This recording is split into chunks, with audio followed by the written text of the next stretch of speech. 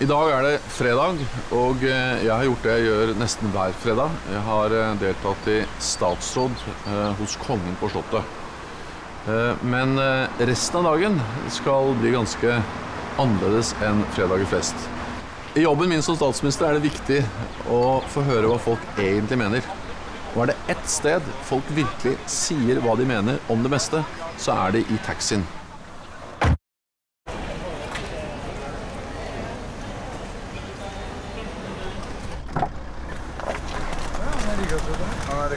Jeg skal til Spektrum med en 3 på Theisen.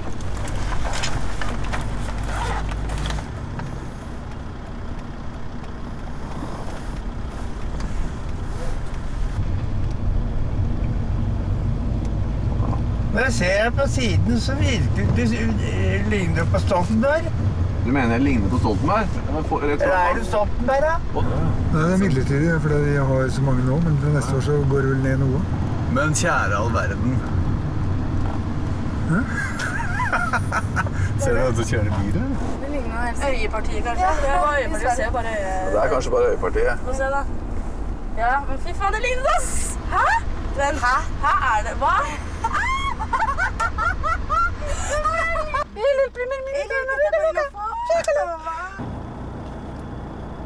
Så du begynte å kjøre taxi?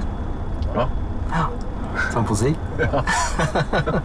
Så nå var jeg jo kjempeheldig, for jeg hadde tenkt jeg skulle skrive brev til deg. Også at man må tenke og prøve å motivere elevene uten karakterer også.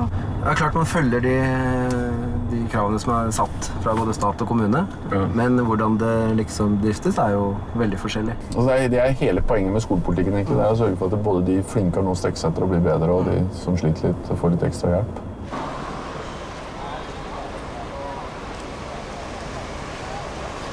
Skal du stemme til høsten da? Ja. Ja. Det er bra.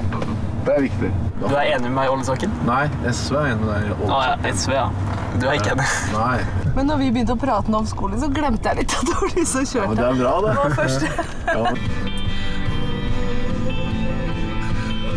Det er alle disse her lederlønningene. De skulle ikke ha sånne millionlønninger. Det er vanskelig å få stoppet det, for at alle de byr hverandre opp, og kollegene tjener så mye og sånn. Så. Ja. Men vi gjør... som er statsminister. Ja, men du bestemmer ikke helt alene over disse bedriftene likevel. Men... Skal jeg være helt ærlig? Takk skal du ha. Nei, denne kjøringen har jeg vært misfornøyd med. Og så er det 8 år siden jeg har kjørt bil. Så... Men jeg synes det har gått veldig bra, altså. Ja, det...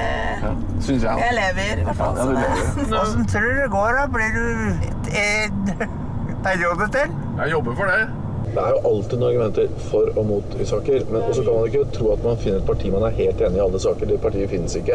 Men var du på den store stranda, den lille stranda? Nei, vi har vært mer på den lille. Ja, den lille er den fineste. Ja. Du sluttet som grande pappa til Norge? Sluttet som grande pappa til Norge? Grande pappa, si. Ja. Premierminister? Ja. Ja. Jeg er ikke sluttet som premierminister. Ja, dette var veldig koselig. Ja, men det var hyggelig for meg også, vet du. Nå kommer jeg til å stemme Arbeiderpartiet, jeg vet det. Ja, det er veldig bra.